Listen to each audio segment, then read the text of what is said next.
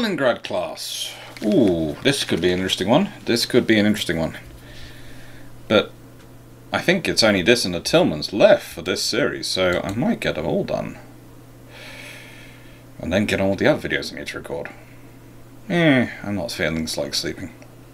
So, Stalingrad class. Well, let's start off with Horatio. 8213. Problem with these ships is that they would be core of Soviet Navy with carrier groups and destroyers. Soviets had to resign from financing land army or air force, and Russian USSR were never really were sea powers. Basically, USSR can't afford Stalin's Navy. German plan C was more realistic. You can't ignore reality of economy, even if you are Stalin. Okay. I would say, firstly, it's an interesting comment, but unlike Plan Z, the Russians and the Soviets do actually, the Russians/Soviets do actually have the infrastructure, especially with all the states they've taken over, to actually build their plan. So there is that difference. That would certainly add to the realism in favor of the Stalin's plan. As for the economics, honestly, economics in a communist centrally dictated dictatorship economy are interesting. The same rules that might apply to other countries, whilst they do apply long-term and will rear their heads up and cause massive troubles long-term, for at least a few years, the dictator can tend to ignore them.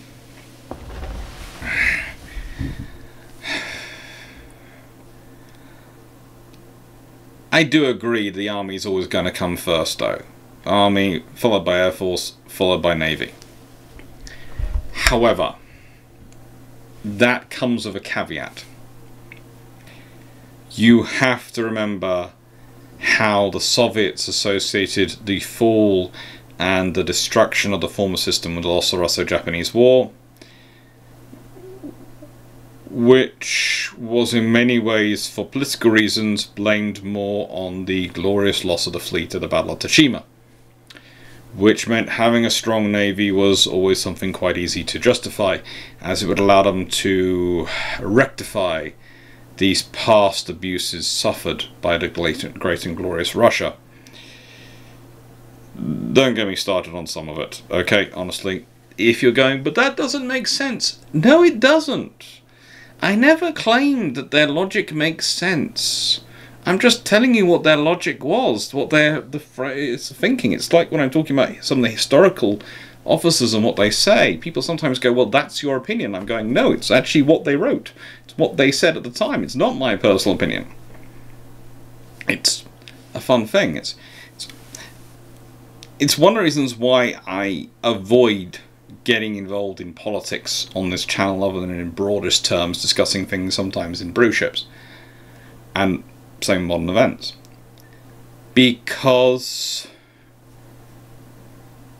the problem is my natural instinct is to present both sides of the argument, both sides of the case, and I will do my best job to quote and present them as they presented them historically or as they are now, which makes it very easy for people to try and claim that those are my opinions. I'm quite honest about my politics when people ask. Probably on defense spending and national security issues to an extent, I'm somewhere to the right of Genghis Khan. Sorry, I am. Because, again, it's whatever part of the economy you're involved in, or part of the action you're involved in, tends to be what you have the nightmares about at night, and so that's what you always justify the spending on. But I'm also involved in education, and would like that to be spent on quite well, because education matters, and I'm quite keen on there being a national health service. It's very useful when you have the number of family I have who have weird illnesses. It's just so helpful on that front, and there's so many other things which I'm rather keen on. But I also fundamentally understand that you cannot tax a country to prosperity. And that's a point, but you need to make sure the taxation system is fair. And those are my views. But I could also be talking about Winston Churchill's political views at certain points, as he espouses. And I could, be mentioning those. So I don't tend to get into politics on this channel. Still though,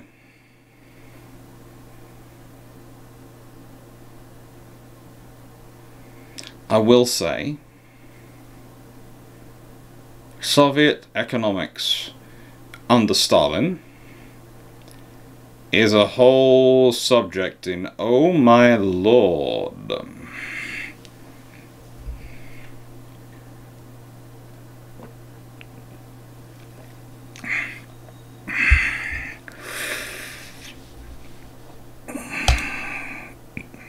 Nick Vorden. Let's start off the slideshow. Stalingrad class. Boom boom. For the yes, I think they will complete the last 2 hours, maybe with tweaked engines for more speed, and maybe sell off the Alaskas to friendly powers that are closer geographically to the Soviet Union. So maybe Turkey gets Alaska as Goeben replacement. Maybe Goeben gets sold to Western Germany as a museum ship that has to be kept in a condition that is usable for NATO forces. I know, unlikely, but I can dream. Nick Vorden, that's a very, very big dream. There's going to be a lot of politics in this discussion, I can tell. Or kind of a wild card, Chile, Argentina, Brazil. Grab one Alaska if Hawaii is completed. If that happens, maybe a North Carolina finds its way to Turkey because 35.5 knots are fine, but the Black Sea only has so much space to use them.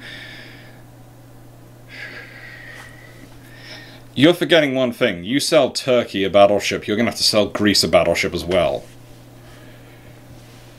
And then you're going to have to deal with the fact they're going to spend quite a lot of time staring at each other and possibly fighting each other.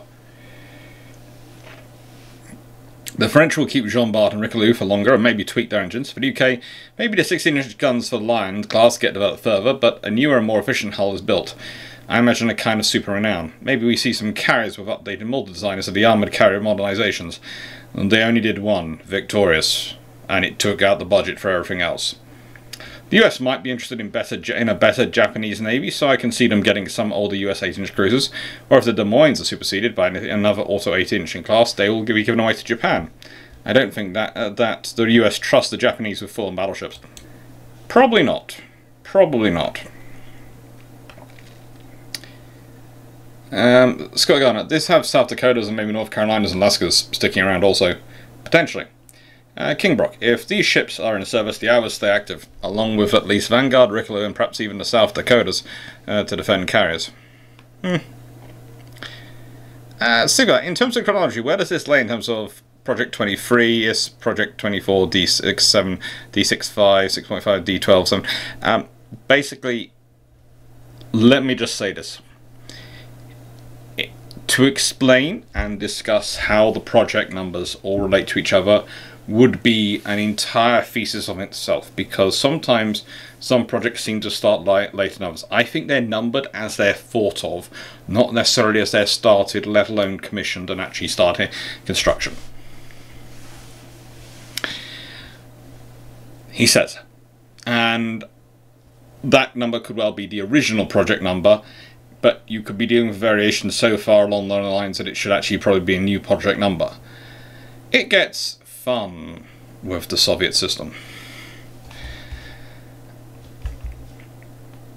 Oh wait, the thought occurs that although the idea of such task groups is impressive, did the 1950s era Soviet economy have the capacity to build them? They're still struggling to recover from World War II. That's an entirely different question. The question actually is, do they have the capacity to build them and not cause themselves trouble elsewhere in their economy? The answer probably is no. The question is, will that other area of the economy affect the Army or the Air Force? If no, then they won't care. They'll carry on doing it.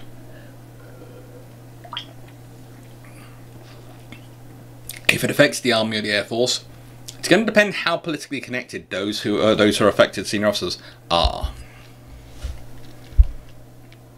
And yes, I am drinking more Iron Brew this evening, but that's because I'm currently getting the taste of dog paw out of my mouth.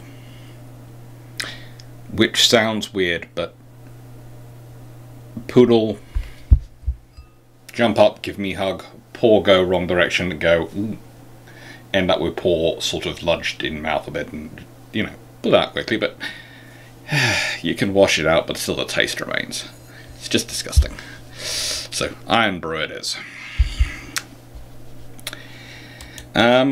Just looking at these, I can't help but feel someone really, really liked the Scharnhorst class and probably had a copy of the plans. The US-UK reply would be interesting. A joint-build nuclear-powered Lion class, or using auto-loading version of 16-inch 50s? I doubt that, but that sounds like a nice idea. It's very much a pretty ship. I do agree with what Rob's saying. With Cobra living some more years, it's the too many butterflies. Yeah, Stalin living for any longer is... Oh, that man was not getting better with age. Great. Best solution would be to be a bigger, nastier torpedo 6, assuming you want to keep it conventional it is. Richard Zossa, you get kidnapped by an Asian crazy Russian naval officer, intelligence officer, freshly freed from Gulag. As you drive to his naval base, you hear how Stalin is his hero and he loves everything when it comes to Dhaka. He has an officer. All the iron brew you could dream of, which you're looking at if you take his collected intel and build him his dream cruiser. It is a Wi-Fi and satellite dead zone too, so no take-up, but locals can cook. His collected intel is the 2006 North Korea ballistic missile targeting system, the 1980s Chinese navigation systems, 1950s US AA systems, 1940s German rockets, 1920s UK engines, 1960s French helicopters. Big guns are all Italian. The incomplete hull of an icebreaker ship and access to or ability to recreate everything on those lists, plus all the basics after weapons and armor to fit out. He also tossed in some 1800 muzzle-loading deck cannon and carronade for fun. I did say he was crazy. Long story short, what do you build?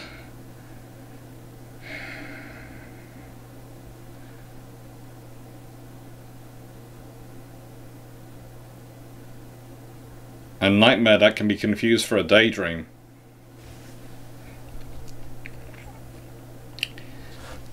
Washington Radio. I would think something like a Montana with more speed would be built, possibly nuclear powered by the US along with improved Alaskas. Last 2 hours would be built. Also, the other USN fast battleships might have kept in service longer and not scrapped as soon as they were. Robertson, Stalingrad versus Alaska would be a very big fight. It would be. Raffinger. One thing that came to mind to me is the Bikini Atoll nuclear tests, especially the underwater tests. I'd be surprised if someone decided the best counter to them is a missile equipped with a nuclear depth charge launched at distance from an airplane. It would solve the arm problem and has the potential to knock out the entire task force in one go. The trouble is with nuclear weapons is once you use them once, then everyone else gets to use them as well. How long once you use those nuclear weapons before you're in a general nuclear exchange? So whilst you are not wrong, that is a solution, and I'm sure someone will come up with the idea and will develop it, actually using that as the solution is an entirely different matter.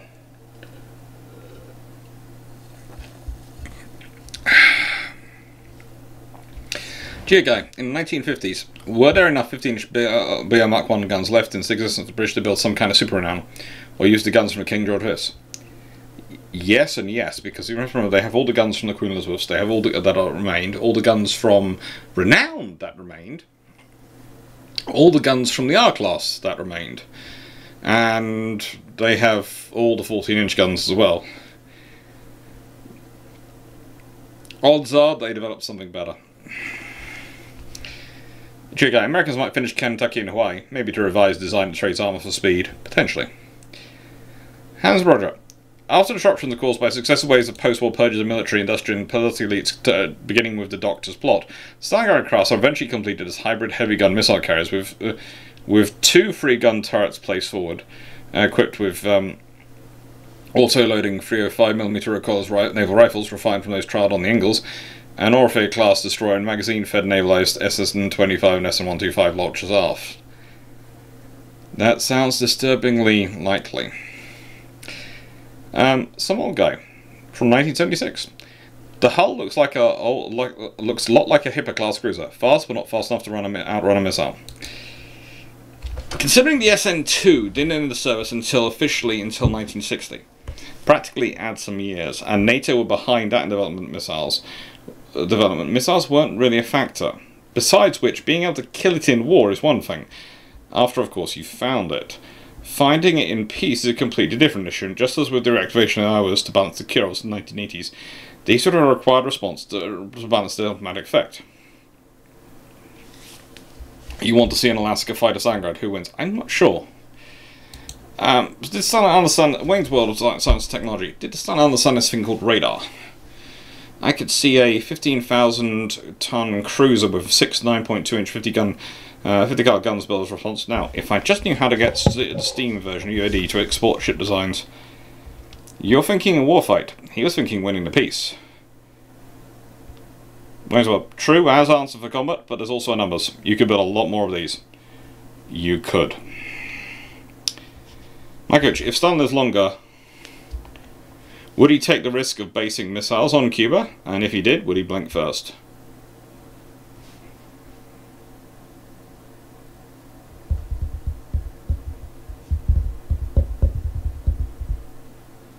Stalin is a very different beast.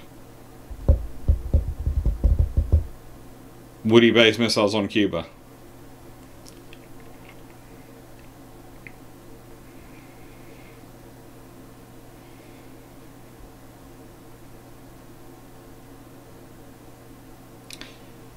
Possibly. But that would be pre-defactionism, which allows a lot of information and intelligence assets to be sneaked into the Soviet Union that for the factionism that grows up after his death, and the infighting and the the different people will string for power to take over from him. So if he hasn't died, you might well not have had that. In which case, a whole different history could run out. A whole different history. If they thought it necessary, the US had 2 more or less incomplete hours until the late 1950s that could have been added to the fleet. There was even an extra Alaska hull that hung around in case of, well, needing them. Stalinium. Andrew Cox. And this is a long discussion that goes on between Force 1454 and Andrew Cox. And when I say long discussion, I mean it's a long discussion. And I didn't even get involved. And I haven't even pressed the read more on all these, because you can read more. You can read more. You can read more. You can read more. You can read more. You can read more. You can read more. You can read more. You can read more. You can read more. So,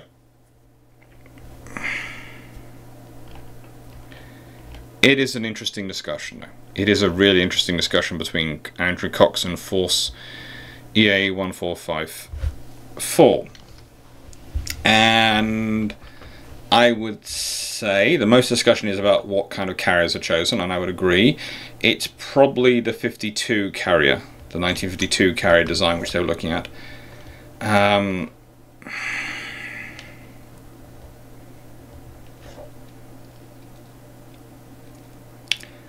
the thing is, it depends when the battleships come into service. So, if it's coming into the mid-1950s, there are still the King George V's, and Vanguard is still around. There are still a couple of King George V's and a Vanguard around. So they still have some battleships around. So that's going to buy them their initial time. If the Americans are reactivating the 16-inch 50 program, and the British still have the facilities to build and repair their guns, their 15-inch and the 14-inch guns, I could see the British getting their 15-inch guns out of storage. They might talk to the Americans and go for a joint 16-inch program and a new 16-inch gun. That could well be a NATO project, a new 16-inch gun for France, Britain, and America.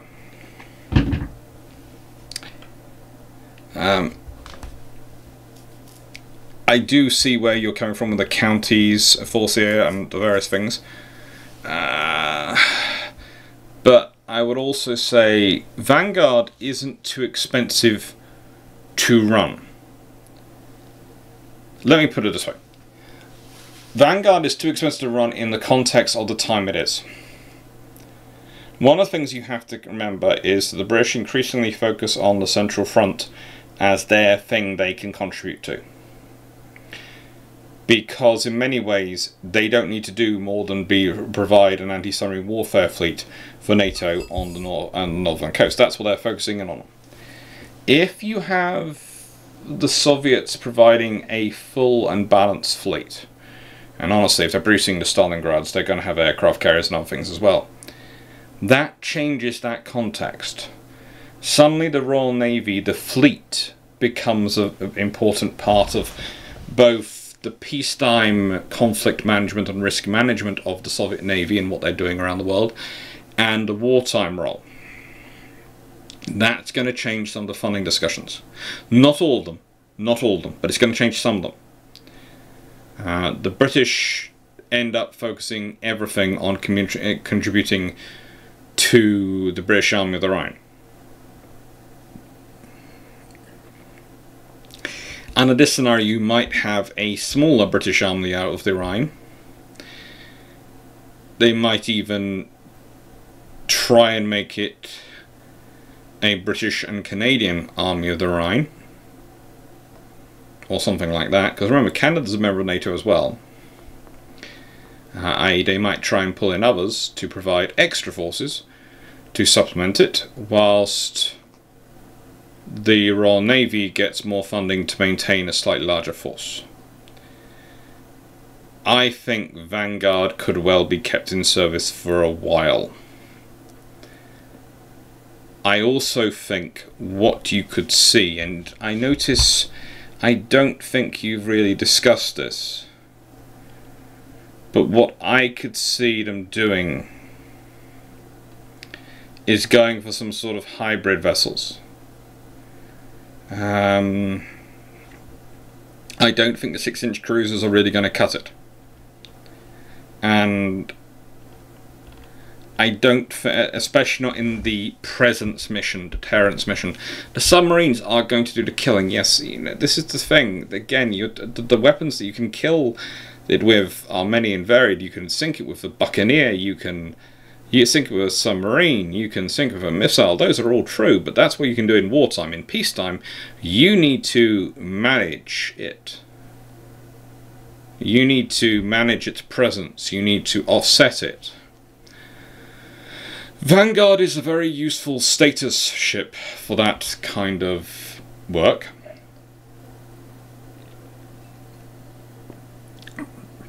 But if they don't go down the developing a new gun route with the Americans, I think you would see the Royal Navy actually build some new cruisers.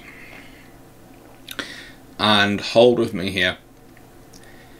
I think you could see some new cruisers with some very interesting guns. I think they could be 9.2-inch guns. And I think what you would do is you'd have a cross between the County missile system, County-class missile system, and a vessel which had extensive command and control facilities, flag facilities, so of course including extensive entertainment facilities, 9.2-inch guns, lots of 4.5-inch guns, and hangar. And I think you would see that. I think that's what the Royal Navy would have. What would be interesting would be to see if they still retain such a similar vessel in service to this day.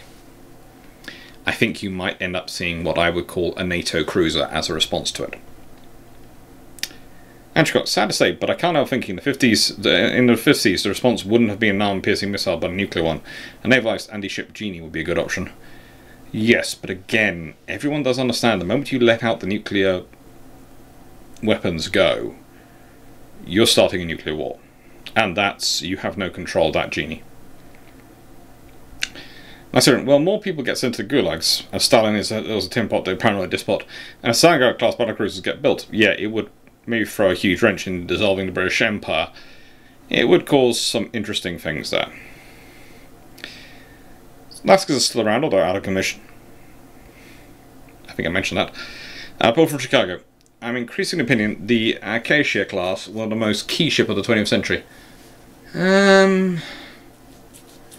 We'll see. I think I'm supposed to be doing those at some point soon. I think the acacias are. Nice. So the Soviet Union killing off the Sovietsky Soyuz, it showed the West that they can never build battleships, and theirs weren't needed. Is that right? It showed the West they weren't going to build battleships, and therefore, as I've mentioned in the recent video, Who Killed the Battleship, it made it far less likely. Because just principal justification for a battleship is all these other things may kill a battleship, and someone very helpfully listed all the other ways a battleship may be killed. In the comments, they talked about submarines, and they talked about air attacks, and I went, there you go, it may be killed. Look, all these ones have been killed by it. I mean, yeah, they have. I was sort of going, that's the whole point. The whole point of the comment is, those may kill it, but the thing that we can be certain will kill it is another big battleship. And yeah, you can argue with that logic. Trust me, I spend a lot of my time arguing with that logic. But that's the sort of logic that a lot of politicians enjoy. A lot of politicians enjoy. And it comes up a lot. I've had that discussion over aircraft carriers. I've had that discussion over nuclear submarines. I've had that discussion over satellites. It comes up a lot. It's the kind of logic which is loved by a certain version of speaker, I guess. Anyway, thank you very much for watching. Hope you enjoyed. Hope you found it interesting. And I think the comment response video is actually longer than the video was. Let me just see. Yeah, the video is 27 minutes 49, and this is... Actually, no, it isn't. It's going to be shorter than it. This will be roughly 27 minutes. Thank you very much for watching. Take care, and I'm going to go quickly because before I get it to 27 minutes 50.